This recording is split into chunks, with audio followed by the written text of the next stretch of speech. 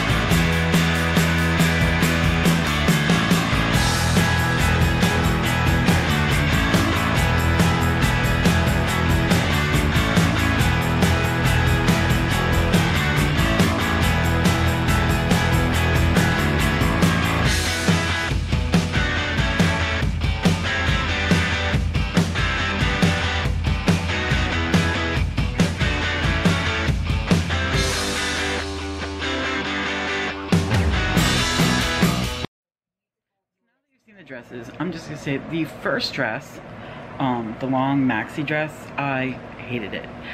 My daughter hated it too. Like I really felt like I was wearing a giant tent that had been cinched in maybe here and there. It just really felt uncomfortable to me. Just not my thing. And I like long dresses. I just don't like them to be just, I don't know, that like draping is fine, but it was just like tent-like it just wasn't, there was not a lot of shape to it at all, and I didn't like that. So, and I didn't like the print either. It reminded me a lot of like a bad sofa in the 70s, like just, yeah, it not my thing at all. So no on the first dress. The second dress, however, I really loved. I thought it was super cute. It had really nice pockets, really nice for fall. Like you could wear some leggings with it and, you know, like a little like cardigan or something with it, and it would look super, super cute. I've worn it with a duster before and it's been really cute.